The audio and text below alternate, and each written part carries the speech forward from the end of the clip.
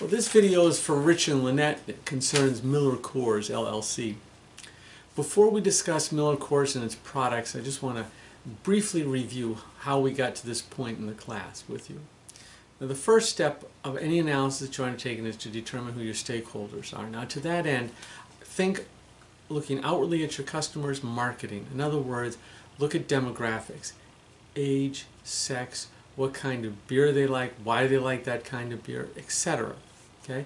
And then, doing the T part of the SWOT analysis, you might want to look at who your competitors are. Now, obviously, InBev is a competitor. Constellation Brand's another one that's mentioned as a competitor. But there are also all kinds of little craft beers out there as well. And they might be using corn syrup, we don't know. But those are who the stakeholders are going to be in this discussion. And once you've identified who you believe to be the most pertinent stakeholders, and don't be limited by the folks that are at our meeting, okay? The next question is going to be, what is the issue?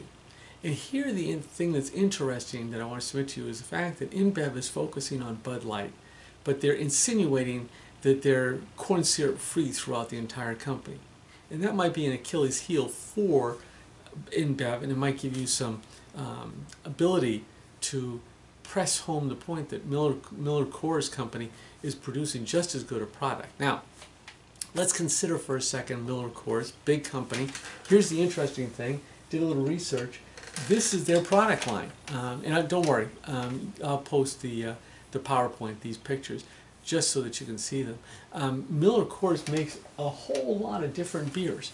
And really only one of those, Miller Lite and Coors Light, are really the subject of what's going on here.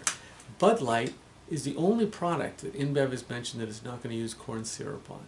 So it begs the question, are they using through insinuation that all their products don't have corn syrup and thus are superior, I guess, to the MillerCoors product that does have it? Or is this just almost like a three-card Monte game? Indeed, they are using corn syrup, just you don't see where they're using it. And obviously for Miller Corporation, where these are, because they're out front, you can guess these are probably their two biggest products, they want to protect this market share. And how are they going to do that? Well, ethically, they could come back and they could say, really, we don't use corn syrup in the way that's being suggested in the ad. Okay? And pushback would come that way. Or the argument could be made that maybe InBev is not being too ethical in the way that they're projecting how they use corn syrup. So there's different ways that you could look at it. It'll depend on who you select as your stakeholders for the discussion. And then you'll be able to go from there with it, okay? If you have any questions, you can always feel free to reach out and give me a call. Happy to help.